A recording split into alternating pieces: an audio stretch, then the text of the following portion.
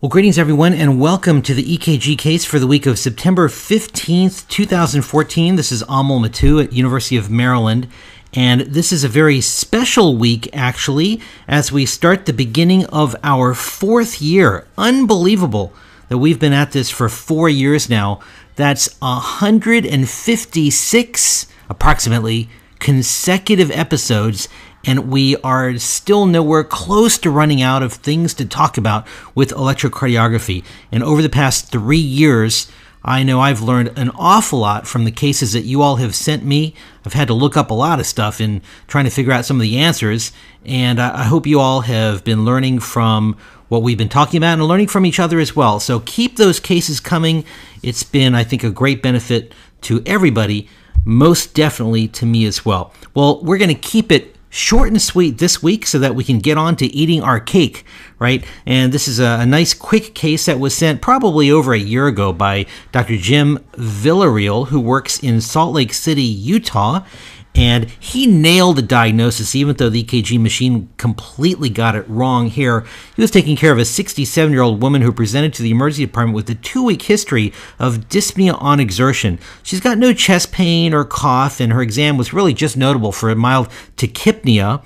She wasn't in respiratory distress, but she was breathing pretty quickly, and there was nothing jumping out at him on the 12-lead EKG, or rather on the physical exam. But on getting the 12-lead EKG, there was something that did jump out at him. The EKG machine, of course, looked at this, and the EKG machine called this inferior, let me get rid of this for a second, inferior ischemia, and also anterior wall ischemia. There's flipped T waves all over the place. And one of the things we've said before is that when you see flipped T waves, you should not always just automatically assume that T wave inversions equal cardiac ischemia. That's what I learned. That's what a lot of people learned. It's wrong.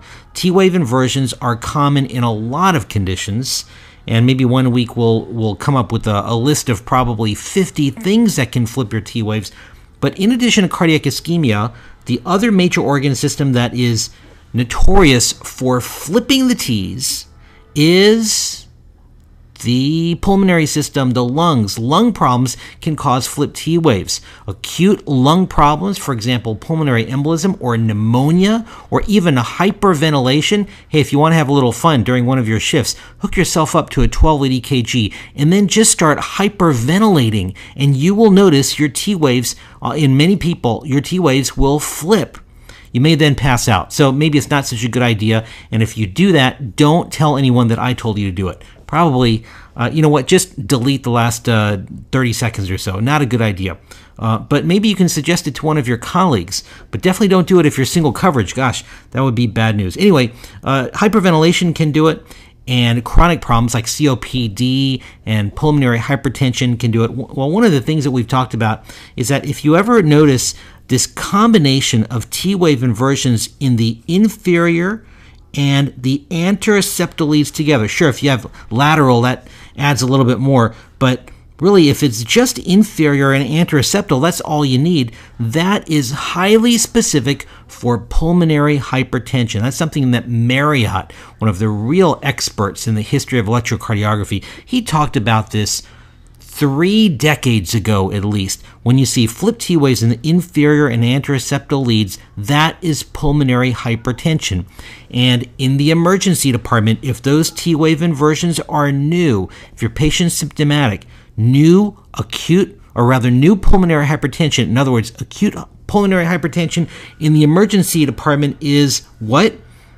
Of course, it is a large pulmonary embolism. This is a sign of heart strain. There's various theories about why PE can flip your T waves. Some people say that pulmonary embolism induces some subendocardial hypoxia and ischemia. Some people say that when you get some ventricular distension, it shifts the axis of the heart, and that can produce some T-wave inversions. Whatever the reasons are, it's very important to remember that when you have new T-wave inversions, for the 3rd time now, when you have new T-wave inversions in the inferior and anterior septal leads, that is acute pulmonary hypertension, which in emergency medicine is PE. If those are old flip T waves, then it means a person probably has some element of chronic or old pulmonary hypertension.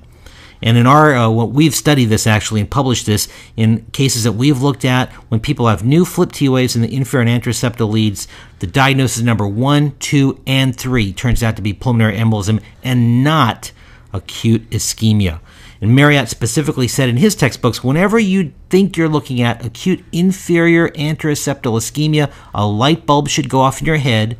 Inferior plus anteroseptal ischemia equals pulmonary embolism. All right, so very simple case, and Jim got the diagnosis long before even needing a CAT scan. He looked at that 12-lead EKG and called it a PE right from the start, and then he went ahead and got his confirmatory CT, and it turned out to be a saddle embolus. Fortunately, the patient ended up doing okay. Usually these are relatively large PEs, not the small PEs that you're getting listening to this video cast, or that I'm getting providing the video cast. Not the small PEs that we probably all walk around with. These are generally large PEs. So, simple take-home points. Remember, once again, large PEs are notorious for causing flip T waves, especially in the inferior and anteroseptal leads. Anteroseptal is probably most common, but when you have anteroseptal plus inferior, it turns out that that's very, very predictive that somebody has a PE. And what we in our department have learned is that that's a PE until proven otherwise, and a lot of other people have come to realize that as well. Well, I'm not going to belabor this point. We've talked about this T-wave inversion thing with PE a few other times before, and if you want to get some more cases, just go to our website, www.ekg.umem.org. There it is right there. Go to this website, and you'll come up with all of the different cases. Then just scroll down the left-hand side of this website, and then you'll come to a search feature, and then you can just enter whatever you want. Put pulmonary embolism in there, and you'll come up with a handful of previous cases of PE. These are a couple of relatively recent cases that we've done on PE. April 15th, 2013, June 24th, 2012, if you want a few more cases. But be on the lookout for this. You're going to see it in your practice. If you take care of patients that have PE, you have been seeing this already. You will continue to see it as well. So, simple, quick take-home points there. And my thanks to Jim Villarreal for sending this classic example of a PE. I hope that was helpful. And again, thanks so much for supporting this video cast for 3 years. And I look forward to another great year of electrocardiography fun in store for us. All right? So until next week, take care.